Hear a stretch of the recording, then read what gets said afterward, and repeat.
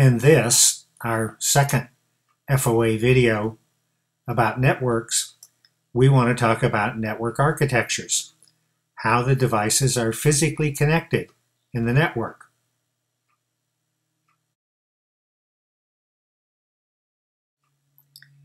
In our first video, we showed you the type of users that we're talking about connecting on our network. End users using either wireless or wired connections, connecting to each other, to servers, storage, and the rest of the world on the internet.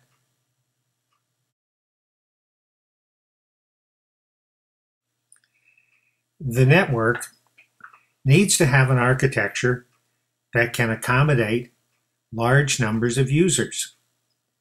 As we show here, users that are connected wirelessly to a Wi-Fi access point want to connect into the wired unit to share connections with wired users on multiple levels and eventually into a central switching point that can connect them to servers and storage and the internet.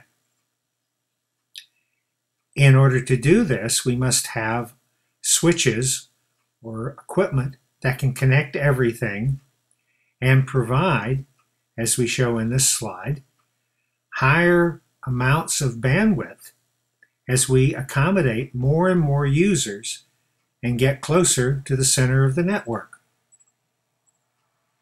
Here we're showing the tree and branch structure, but we want to look at other ways that networks have been configured in the past and are to some extent still being used today.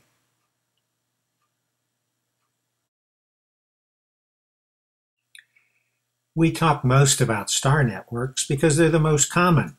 It's the way telephone systems and most LANs commonly in use work, where there is a central hub or a switch and computers or phones or wireless access points or whatever connect into the network.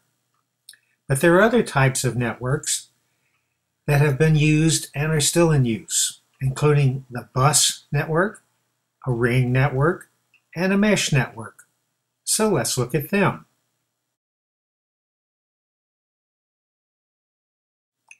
Ethernet was originally designed to use a coaxial cable, and literally each connected device tapped into the cable physically, with a device that was sometimes known as a vampire tap, but officially known as an AUI, or Attachment Unit Interface. A bus network means that all users are listening to all the data transmitted. So in order to allow access to the network, some unique protocols were developed, which we'll talk about in our next video. Ethernet developed from a large, thick coaxial cable to a thinner coaxial cable and eventually to twisted pair in a star network.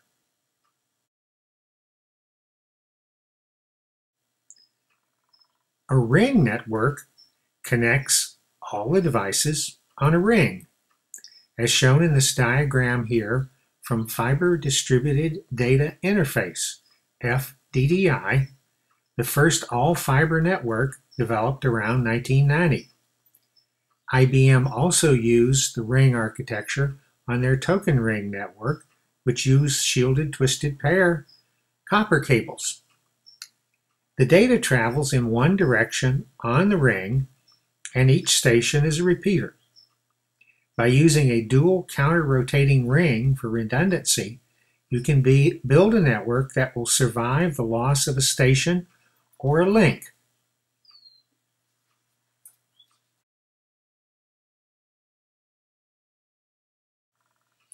A mesh network is like the internet or the phone system, where the switches have connections to multiple other switches. That provides redundant paths for more reliable connectivity. In the phone system, it means you're much less likely to get a circuit busy. And in the internet, it means that you can almost always get from point A to point B but you don't quite know what the path is going to be.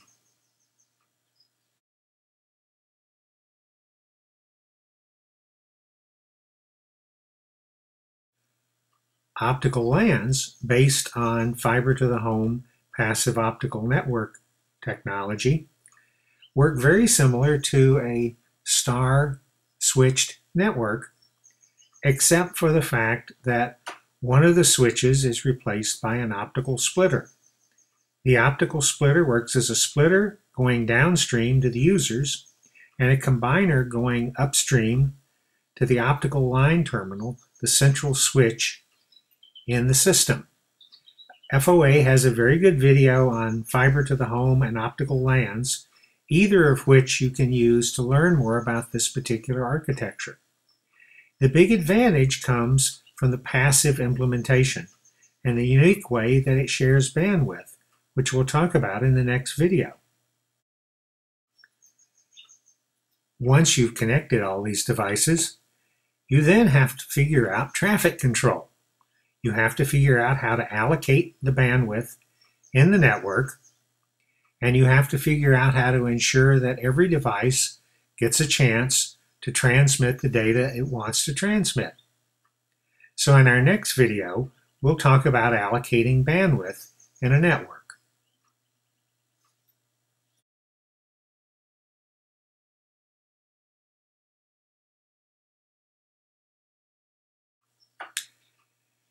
We're the Fiber Optic Association, the Professional Society of Fiber Optics. This is lecture number 2 in our multi-part series on how networks work.